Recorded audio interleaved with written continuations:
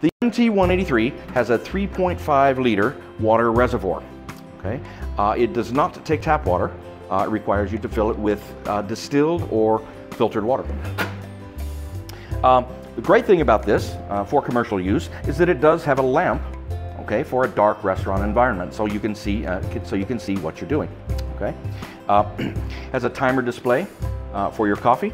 Okay, this shows your coffee pressure, which is 9 bar. This is your main power switch.